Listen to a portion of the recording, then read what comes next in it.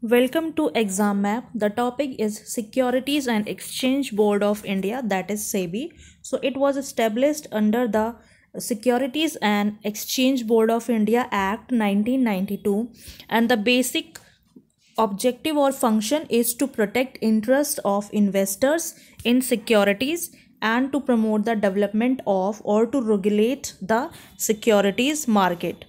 The functions of SEBI are that it is regulating the business in stock exchanges and any other securities market, the registering and regulating the work of intermediaries who are associated with security market in any manner, registering and regulating the working of venture capital funds and collecting investment schemes including mutual funds, promoting and regulating self-regulatory organizations, and prohibiting fraudulent and unfair trade practices relating to securities market.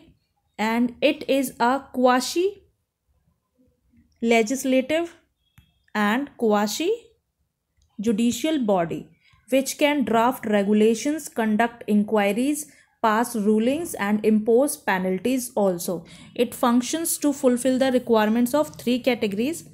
First one is issuers, that by providing a marketplace in which the issuers can increase their finances.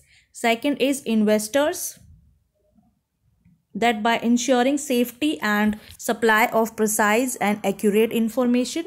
And third one is intermediaries, that is by enabling a competitive professional market for intermediaries, that is 3 I's. Thank you, class.